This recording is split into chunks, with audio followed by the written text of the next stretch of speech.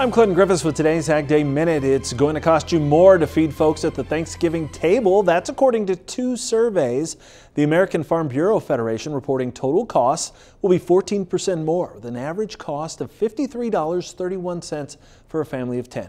Economists blame the increase on inflation, supply chain issues, and a surge in demand. Meanwhile, a similar survey from the Department of Agriculture reports Americans will only see a 5% increase in cost.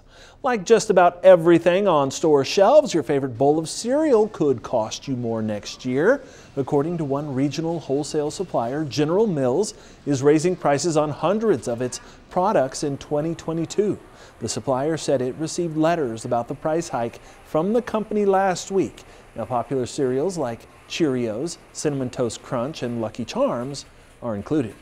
Something that may not be as big of an issue this year, shipping. FedEx, United Parcel Service, and the U.S. Postal Service may wind up having a much easier time dealing with the holiday crunch than some forecasters predicted. Now, the Wall Street Journal is reporting that it's due to an uptick in people buying gifts in stores and doing their shopping early because of concerns about the supply chain.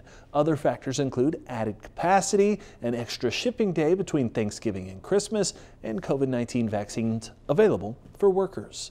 For more Ag News, watch Ag Day weekdays on the station or anytime at agweb.com.